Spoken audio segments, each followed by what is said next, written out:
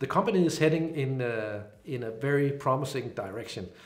So the thing that we have discovered is that our ability to predict is second to none, meaning that we can now offer predictions both on churn, media's relation to prevent churn, which is sort of a revolution in terms of marketing analytics.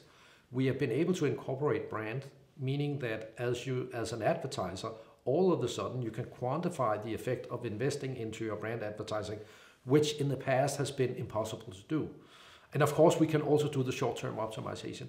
But if I should take a perspective in where we are in a couple of years, I'll definitely see Blackwood 7 moving in a direction where we are also able to predict on other parameters than media. Since we have such a vast amount of data and our Bayesian framework allows us to operate with incomplete data, we have sort of the perfect set to start predicting on total sales and being able to adjust other parameters in our modeling framework, and by that allowing our clients to simulate the future in a broader aspect than just media.